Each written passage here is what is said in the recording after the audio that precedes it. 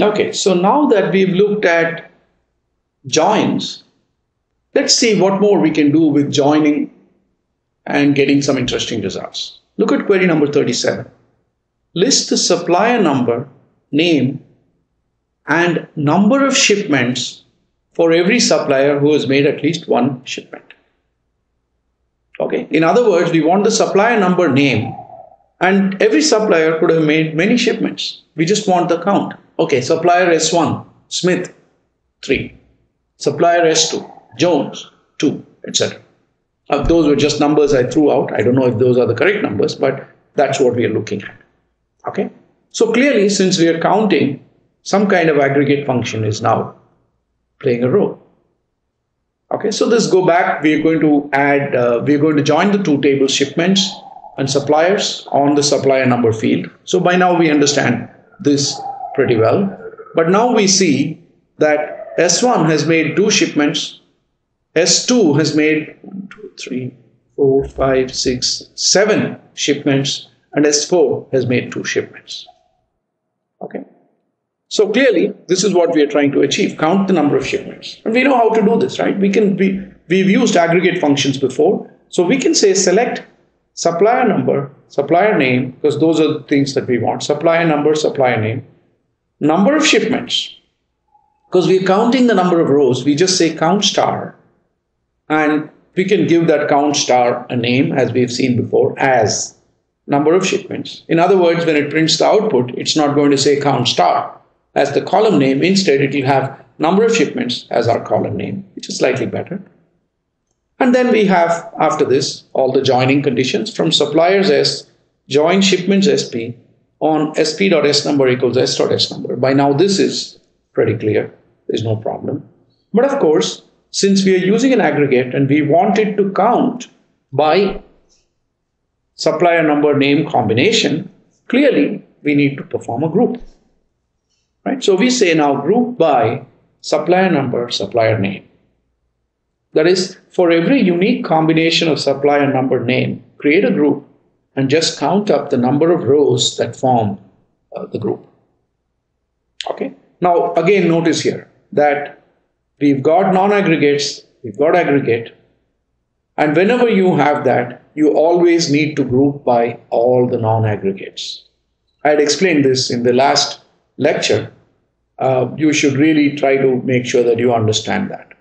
Otherwise, the query doesn't make sense. Now, MySQL may give you some results. It won't tell you that your query is actually wrong, but it'll give you meaningless results. Okay, so you have to be careful about this. When you're mixing aggregates and non-aggregates in the select clause, then you always need to have a group by the non-aggregates. Okay, and again, this makes sense only when the combinations, when you've got many unique combinations of the non-aggregates that are possible. Okay, so the results are going to be S1 Smith 2, S2 Jones 7, S4 Clark 2. For you to practice the same thing, list the part number, name, and number of shipments for every part that has only one shipment. It's very similar. So I would again encourage you to do this before going on. So stop the video, write your answer, proceed. Okay, select part number, part name, count star as number of shipments for the part, do the join, and then say group by part number, part name. Okay, so that's straightforward. It's just a small modification of the same thing that we had done for suppliers. Okay, let's combine some more of join queries with aggregates. So here we are saying list the supplier names and the corresponding total quantity and average shipment quantities. Okay, once again, the shipments table has for every supplier several shipments. And of course, let's say S1. S1 has made, I think, 2 shipments. Now let's take S2. S2 has made 7 shipments. So we want the name of S2, and then we want the total quantity that S2 shipped and the average shipment quantity of the shipments made by S2. Right? And we want that for every supplier. So it's a good thing when you're looking at any query, in fact, SQL query, it's a good idea for you to look at, to imagine what kind of output is being asked for. Not the actual details, but the format of the output. So if you look at this, you say, well, output is going to have a table, and this table is going to have one row for every supplier, and the columns are going to be total quantity shipped, average quantity shipped. That's what is being asked for. Once you figure that out, writing the query is not going to be all that difficult. Okay, so the output is going to look something like this. We have not filled in the actual numbers. We are just figuring out what the format of the output is going to be. Right? So we want one row per supplier showing the aggregated values. So clearly, we need to do the grouping by the supplier name, right? Because we want only one row for each supplier name. So we need to clearly group by supplier name. So again, our query, once we figure that out, the query is actually quite simple. Select supplier name, sum of quantity, average of quantity, and then we do the join. Suppliers S join shipments SP on S.S number equals SP.S number. And then of course we need to group by supplier name. That is, you've got aggregates and non-aggregates in your select clause. So clearly you have to group by the non-aggregates. Okay, so we are saying for every value of supplier name, create one group and then calculate the aggregates for each of those groups. Okay, so this is fairly straightforward. Your turn. Same thing. List the part names and the corresponding minimum, maximum, and average shipment quantities for the parts. So try this out before you proceed. So the output now is going to look like this. Maximum, minimum, average for every part. So clearly, we know that we need to group by part this time. Once you've figured that out, writing the rest of the query is not difficult. So select the part name, maximum quantity, minimum quantity, average quantity. I should have made max, min, and average as uppercase. Doesn't matter. From parts P, join shipments SP on P.P number equals SP.P number. So we are joining the parts table with the shipments table on the part number field. Of course, we need to group by the part name. Okay. So when you're writing SQL, always try to visualize what the output is going to look like. Not the exact data on the output, but the overall format of the output and the structure. Once you figure that out, writing the rest of it is not going to be all that difficult. Now we're going to look at a query which is qualitatively quite different from the queries that we have looked at till now. Let's look at the query carefully. List the supplier name, part number, project number, and quantity for every supplier who's made at least one shipment. This we've done before.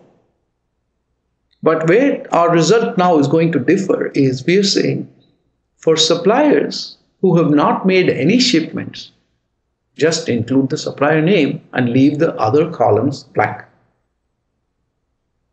Okay. So we're saying, so the result is going to look like S1 and then all the details. S2, not supplier, not the S1 supplier number, but the supplier name, Smith, and part number, project number, quantity. And then Jones, part number, project number, quantity, etc. We're going to have that. Actually speaking, only S1, S2, and S4 will figure in the output because those are the only ones who have made shipments.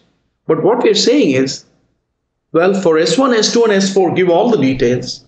For the remaining two suppliers who have actually not made any shipment, just include their name, but leave the rest of the stuff blank. Okay, so that's the kind of query that we are looking at this time. If you remember, in our earlier query when we did this, those two suppliers did not appear because they had no match. And the kind of join we did earlier was called an inner join. And for an inner join, only when there's a match does it appear in the output. But now we are saying, I want it to appear in the output even if there is no match. Okay, that's what we're looking at. So let's take a look at this in a little greater detail. This is the shipments table.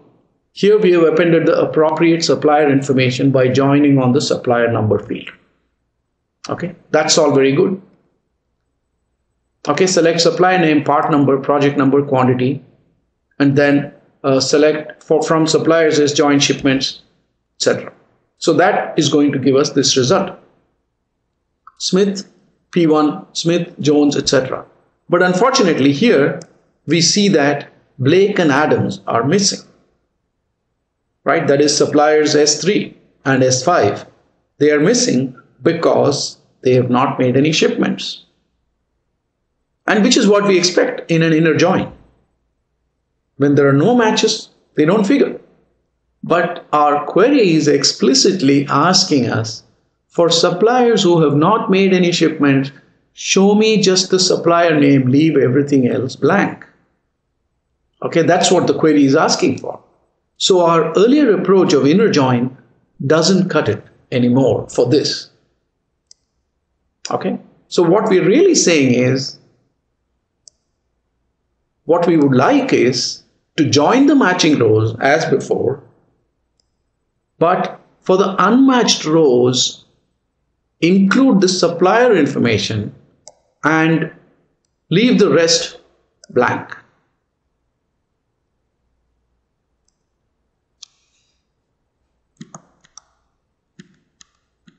Okay, so include the supplier information and leave the rest blank. So now when we select the final result, you're going to get Smith, P1, J1, 200, etc. You're going to get all of this. And then when it comes to Blake and Adams, it'll simply just say Blake, Adams, and then the rest of the stuff is going to be blank for them. Okay, so this is what we're looking for. Okay, so we've got this, and the output we want Blake and Adams just to appear as is, but for the part number, project number, and quantity for Blake and Adams, of course, they have not made any shipments, so all of that is going to be blank. And in SQL, when something doesn't have a value, it's not just blank, but it's called as a null value. Okay, it's called a null value when there's no value at all available, which is different from blank or zero. Okay, null has a special meaning in SQL which says the data is not available. We don't know what the data is, or it's inapplicable. That kind of a scenario. Okay, so inner join will not produce these two rows because S3 and S5 had made no shipments and therefore there's no match. Okay, so now we need a different kind of a join to get the matched records and also the unmatched records from one of the pair of tables being joined. Okay, that's called as an outer join, and there are two types of outer joins, left join and right join, and we'll see both of those shortly. So you can say A join B on A dot X equals B dot Y, right? That is, this is like two tables, right? Suppliers and shipments, and we are joining it on the value of particular fields being equal. Till now, of course, these field names have been the same on both the tables, but that need not be the case. This is our good old inner join. Okay, joining only the matching rows from A and B. But here there are two other kinds of joins, outer joins. One is called a left join, A left join B on A dot X equals B dot Y. Okay, and then join matching rows from A and B, and also rows from A that have no match in B. Right, we are saying left join, A left join B. Right, so there are two tables A and B here, and A is the table on the left hand side of the join. Okay, so we are saying this is a left join, so first join on the match, wherever A dot X equals B dot Y, join that, and then for those cases of A that have no matches in B, simply include them as they are. That's called a left join. Similarly, a right join. We'll see both of these as we go forward. I just wanted to show you that these are the two kinds of outer joins that we'll be talking about. One is called left outer join and the other is called right outer join. And for short, they're just called left join and right join. You can leave out the word outer from the SQL query. Okay, so these are the outer joins, and we'll be looking at examples right now. Okay, so going back to our earlier query, list the supplier name, part number, project number, and quantity for every supplier who's made at least one shipment. For suppliers who have not made any shipments, include only the supplier name, and this is what we want from this. Okay. So this is the shipments table. This is the suppliers table. This time I'm just showing them in different positions. But it's the same thing, S1 joined to S1 and S2 joined to S2 and all of that. So the two tables have been joined on the same supplier number field. Okay. Now there are two suppliers who have not made any shipments. So we are saying include them, and there are no corresponding matches in the shipments table. Just put blanks. And then from this, select your output. Okay. So this time we are saying select supplier name, part number, project number, quantity from suppliers S. This time we are saying left join shipments SP on S.S number equals SP.S number, right? So we've added one word left.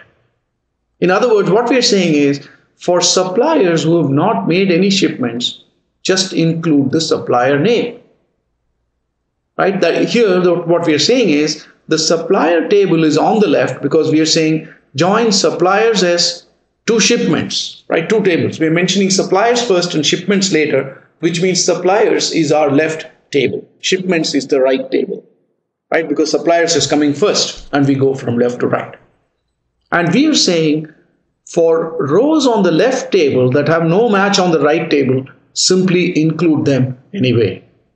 Which is why Blake and Adams now figure, because we said left join. And that is what is producing the rows for Blake and Adams. Of course, they don't have part numbers, project numbers, and quantities, so those things are all null. Okay, so it's the left join that is doing the trick for us. And we'll be looking at the left join a little more in detail very shortly.